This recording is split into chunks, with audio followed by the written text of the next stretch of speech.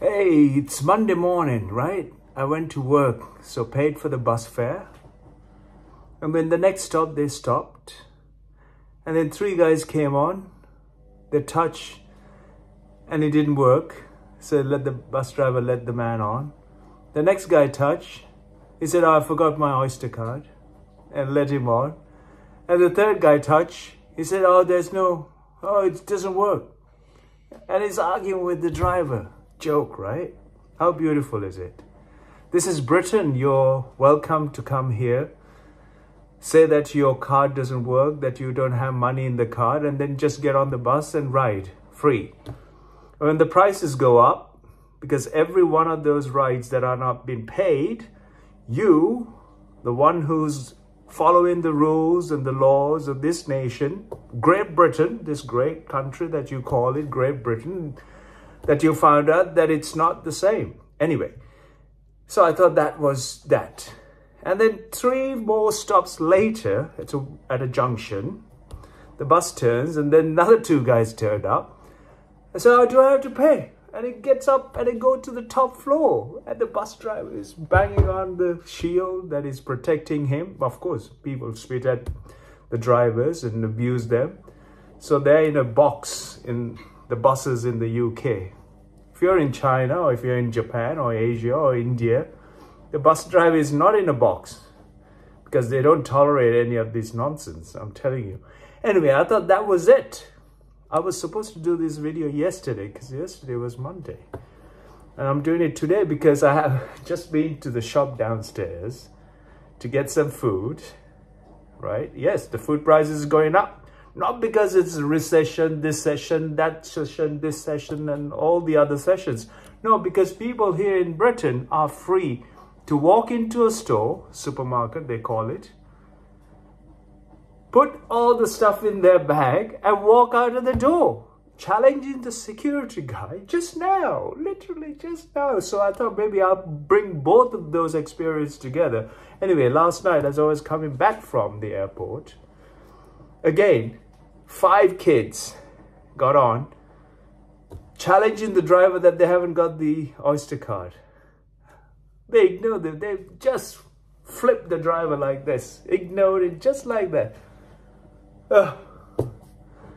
5 of them. That's 5 fares that they should be paying. Yes, they should have had even if they are young children with travel cards, they have been given to them to travel, get to school and so on.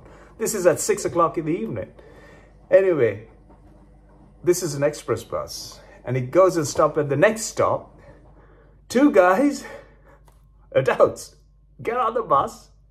They do it day in, day out. And I happen to be on that particular bus, particular time.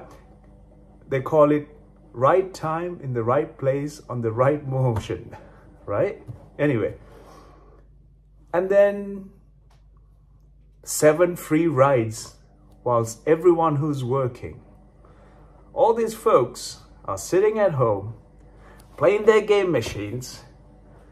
Not only that, the parents so-called, those kids are supposed to do their homework and stuck at home and do something worthwhile, that they wouldn't be the next law-breaking citizens of this nation. But that's how it is. I have no scripture. I'm no politician. I'm no theologian. I'm just an idiot who seems to follow the rules and pay the price increases in the supermarket, to your annual train fares going up, bus fares going up. You complain, but you're not doing anything. You should hold the politicians, so-called the leaders of who you elect, to look after the interest of your citizens on this nation.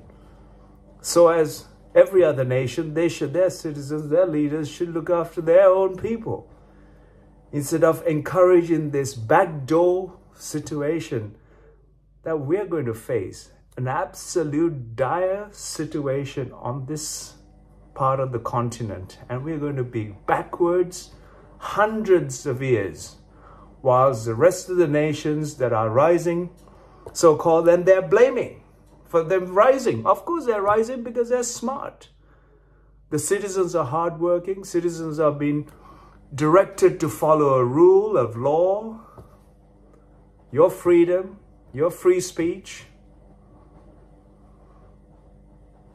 is a dog's bark is get heard more than your free speech or your words of fluffy nature of constructs that has been so wonderfully, colorfully decorated in the political spectrum in Europe, to America, to Canada, to Australia, so-called the Western world. There's no such thing as Western nations anymore. It's more like absolutely at the bottom, where the law-abiding, honest, hard-working, truly,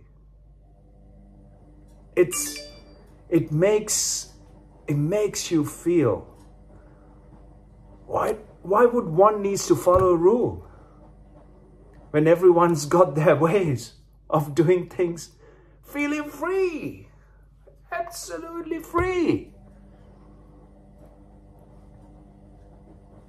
Do you want me to express any more? In other words, it stinks. Nothing stinks more than the rotten way of human conduct on this so-called affluent, rich, educated, intelligent societies that we look up to. Don't ever look up, because what's going to come down on you is just shit. Thank you.